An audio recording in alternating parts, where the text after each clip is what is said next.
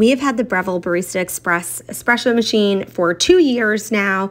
I love that it grinds the beans for us, and we can of course choose if we want a fine or a coarse grind, and then we can choose how much we want to grind, so we can grind ahead if we'd like, or just for what coffee we are going to make that day. It also cleans and descales itself, and on the steamer you can make water, hot water, not just milk and frothing. It does also have a water reservoir, so you're not filling it up every day, and I love that it has storage for the extra pieces inside the machine.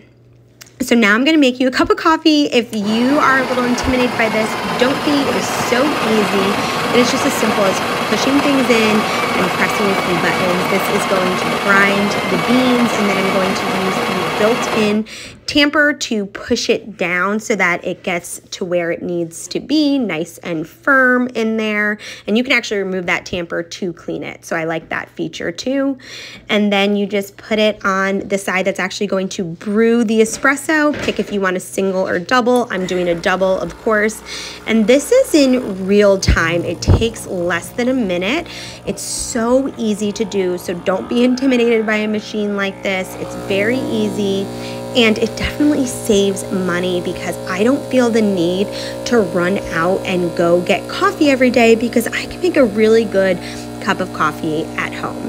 And then, of course, love my lattes, so I'm going to use the milk steamer / frother option.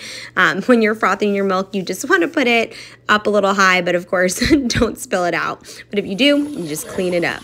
So there it is, getting nice and steamed and delicious. And now I have a great cup of coffee.